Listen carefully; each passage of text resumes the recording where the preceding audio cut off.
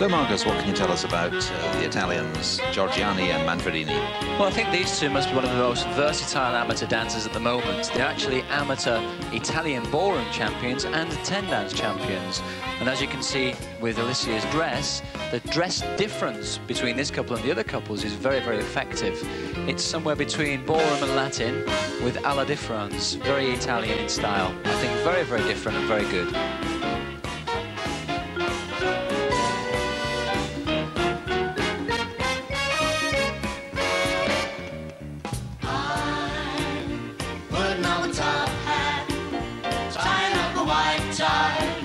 Brushing up potatoes, or I'll be there. Putting down the top hat, mussing up my white tie, dancing in the tail.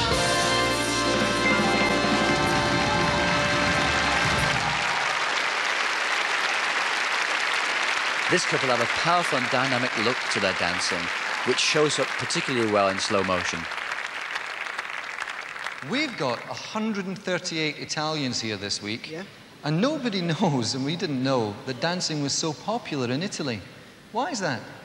Yeah, I think that now in Italy there is many schools, many teachers, so we have a lot of chance for training.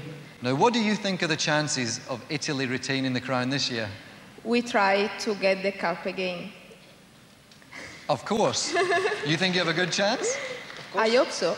I hope so too. If not, I don't want you to send the boys in with the violin cases. Promise? If I cannot, I will dance with you next year. You dance with me next year?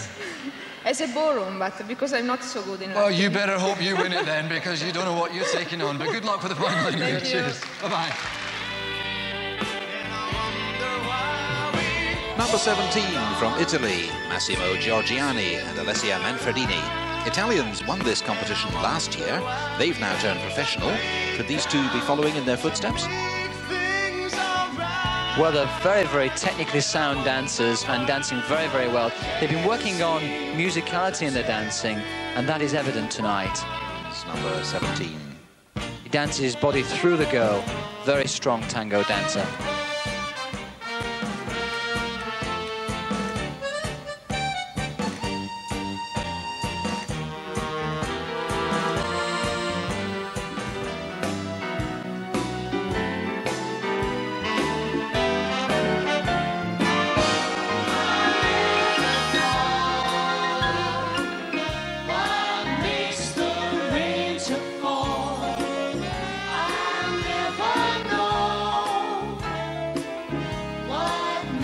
The grass so tall.